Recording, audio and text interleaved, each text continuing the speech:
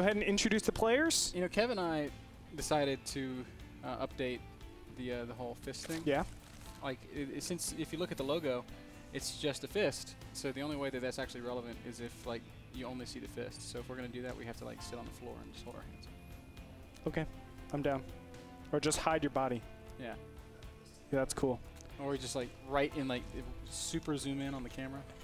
And we need like to sharpen our nails too, because I saw the that nails thing has are like claws. like man. crazy. Anyway, let's go ahead and introduce the players. The Gauntlets.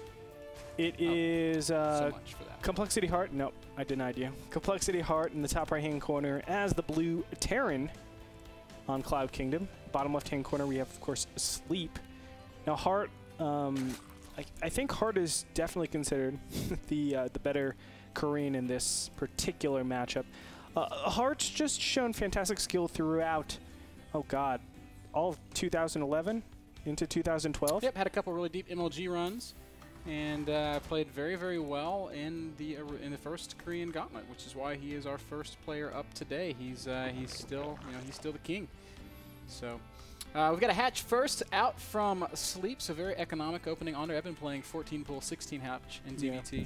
You're a terrible person. It's pretty abusive.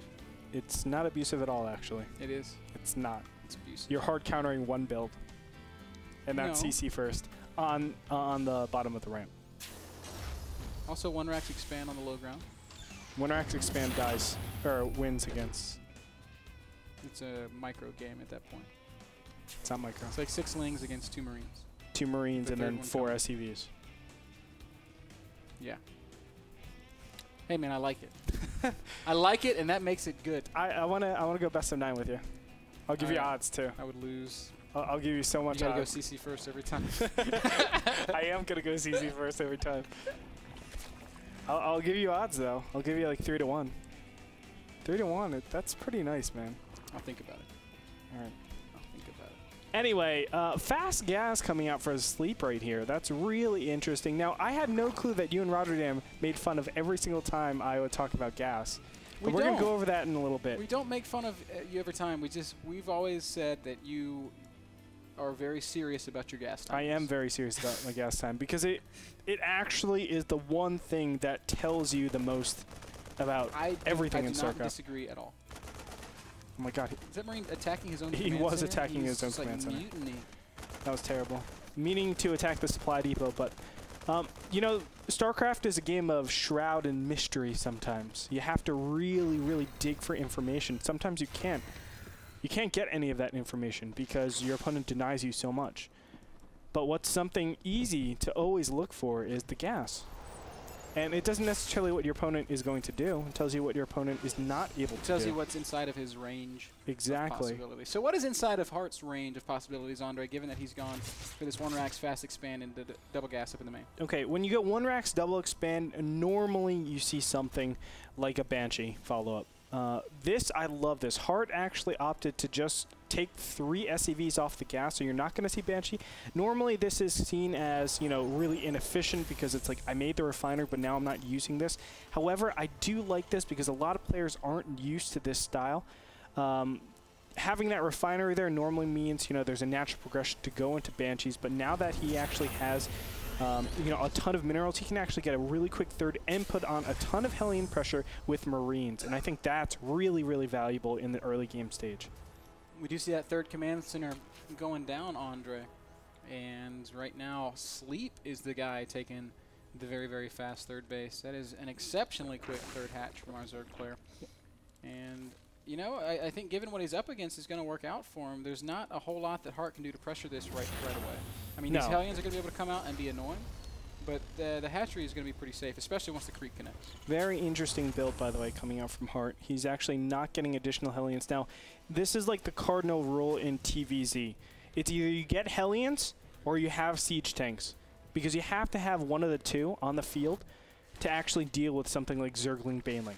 Like Zergling Baneling off of 1-1 or even 2-2, I've seen Rhett has done that, you know, here and there. But that is a really good build against just bio. bio actually gets destroyed by that build. So you have to be very, very careful while doing this. Heart is opting to just get 2 Hellions and try to fake it. He's trying to overdo the amount of units on the floor because obviously Sleep is expecting mass Hellions, but he's going to kind of surprise his opponent with this really, really quick bio plus Medivacs, most likely. No, he's actually... This is weird. This is bonkers, man. Not going to lie. Well... disregarding what's happening over here in Heart Space, Sleep is doing some pretty standard stuff. He's getting double upgrades for his Zerglings, making lots of drones. I like that he hasn't overreacted. He's up to 50 drones already, which is where he has to be if he's going to keep up with a triple orbital Terran. Correct. And he's continuing to power. Only about 8 Zerglings out on the map, but that's all he really needs to keep these Hellions at bay. So things are looking very nice for Sleep. It's a pretty comfortable position, very even game at this point. Lair has really just begun. It's kind of a late layer given what we're seeing. But he's going to probably tech very quickly to Hive as soon as that layer finishes. It's interesting that he got such a slow layer. A lot of players actually opt to get a really fast layer because of the whole Banshee threat, especially Cloak. So Cloak Banshee would have been very successful. That's why we actually see Spore Crawlers coming up right now. It is a little bit late, but still, I like that he's preparing for some sort of thing like that because he is expecting something. He just doesn't know what it is. He knows his opponent's been on 2 base forever. You know, Andre, you like to talk about gases. I love the way Sleep has taken his gases, 1 gas in his main, 1 gas in his natural, 1 gas in his third. And this is cute because if Heart scans, he's never going to see more than just 1 gas. It really keeps him guessing. So this is one little small thing that Zerg players can mix in to keep Terran in the dark. Absolutely right. For now, 2-2 is about to be on the way for both these players. I like how they've actually really, really prioritized their upgrades. That's something that's so important. What it does mean is Heart has pretty nice 2-2 timing since he's been able to keep up with the drones pretty nicely. You can see 55 to 70, 77 now. It's about to be 80. But the mules, very well. Yeah, the mules constitute, what is that, 13.5. So he's actually at 70.5 mineral, or 70.5 SCVs. He's still pretty fine. With these guys still being very passive, we're seeing Baneling speed go down.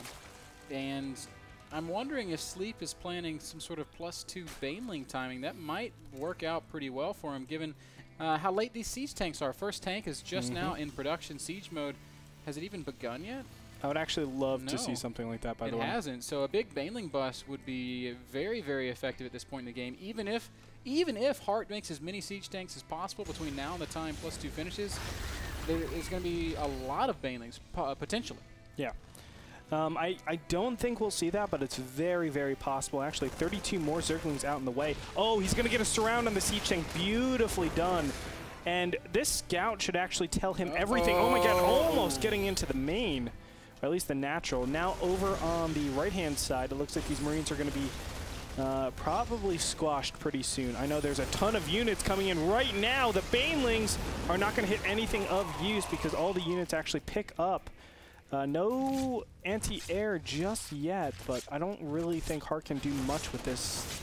He's just going to try to do some cute stuff with this medevac play, but there's lots of units out on the map for Sleep. And even losing a medevac. Nicely done there by Sleep, who is moving very comfortably in the late game. We see the Spire going down. I'm a little surprised we haven't seen the Hive yet. Maybe Sleep wants to play some sort of... well, there's the Infestation Pit.